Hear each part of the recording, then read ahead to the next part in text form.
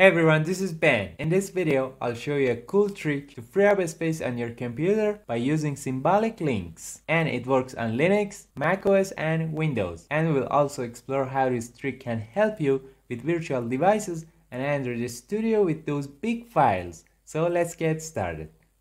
Let's take a look at how symbolic links work. First, I create a folder here on the desktop. Just an empty folder. And let me create a text file here.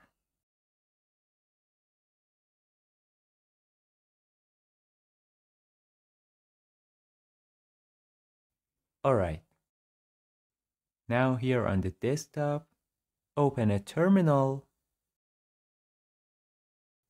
and run ln-s and a white space and the path of the main folder and another white space and the path of where you want to create the fake folder or symbolic link. Alright, the symbolic link has been created. And you can see that this folder has an arrow icon. Anyway, here you can see the text file. Actually, it's like a mirror. Whatever is here too. If I rename this, you will see that it will be renamed on the other side.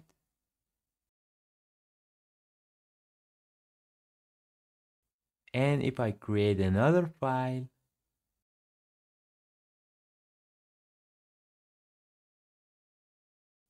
you see that? Okay.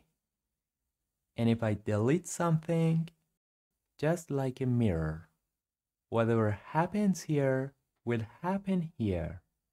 You can do this on Linux and Mac and Windows. And for Mac, it is the same as Linux. Now on Windows, here is the main folder. Open a command prompt here and run mklink white space and the /d. But on Windows, first fake name or symbolic link and white space and the main folder. Alright, here it is.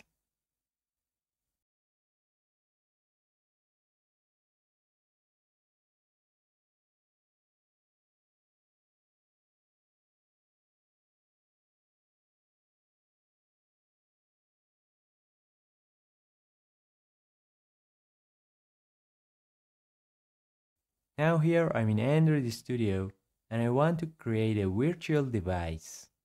Here is the device manager and it can also be found in the tools menu. In the virtual tab, let's create a device. Select a profile and here we must select an API level. For example, for Android 11, we need API 30, but now we are unable to proceed because first we need to download this. And here is the image file currently downloading. And it's a quite large file. And when it is decompressed, it becomes larger. Alright. Done. It has been downloaded and decompressed in this path, in the system images. Now we can use it. And here are the configs.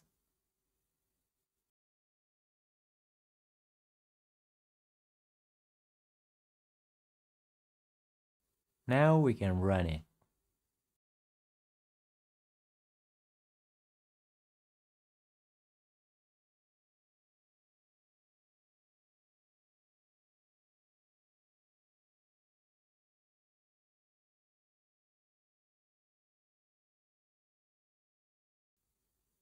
Okay, here is our virtual Android 11 device.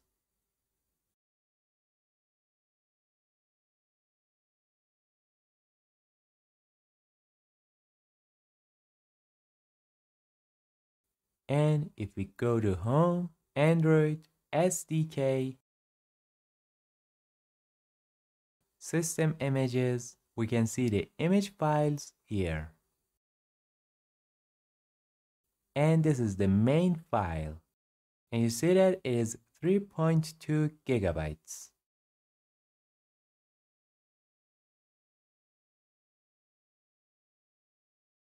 And the entire folder is 3.3.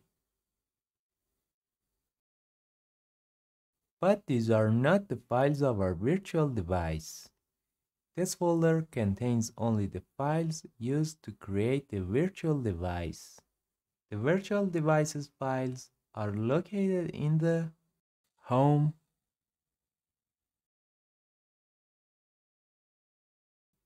.android,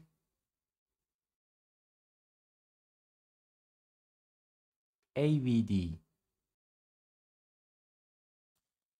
Here is the virtual device files. And you see that it's very larger and it is 9.8 gigabytes. We have nothing to do with these. And it is recommended to have all of these files stored on your fastest SSD. But we can move the system images to another storage to free up more space. And let me show you.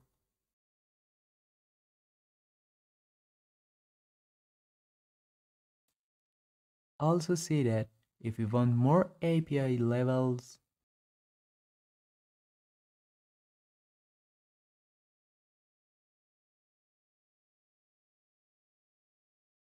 we currently have API level 30, which is here. And I want API 25. Look here. It creates another big folder here.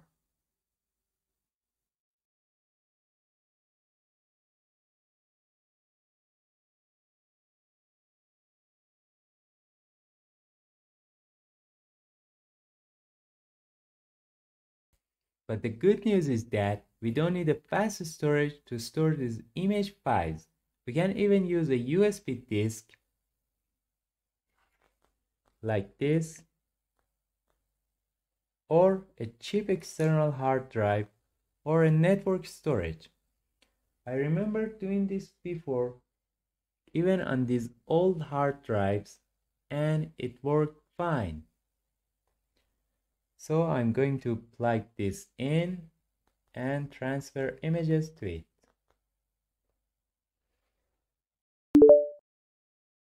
Here is my USB disk.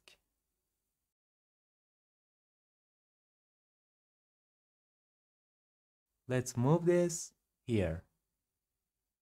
First, let me create a directory here, Android images.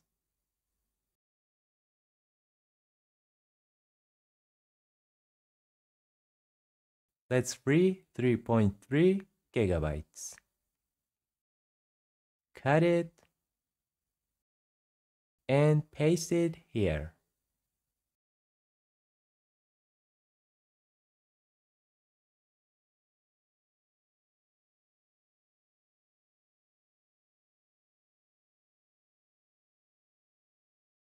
Now let's create a link to it here. First, let's get the path on the USB disk.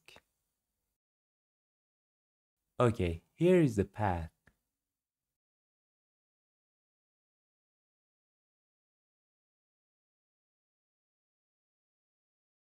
And here on my main storage,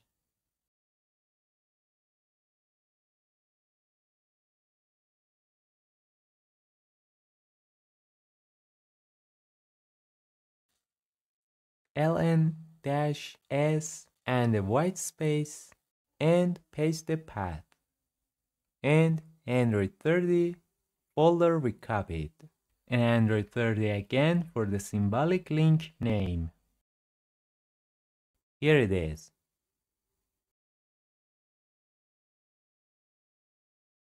Here we have all the files. but they are on the USB disk. Let's create another virtual device. Android 30.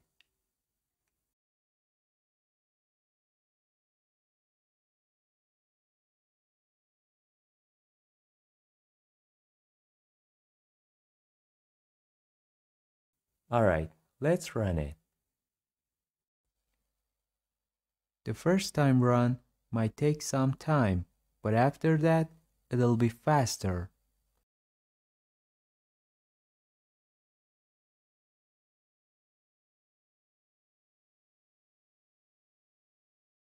Okay, it works.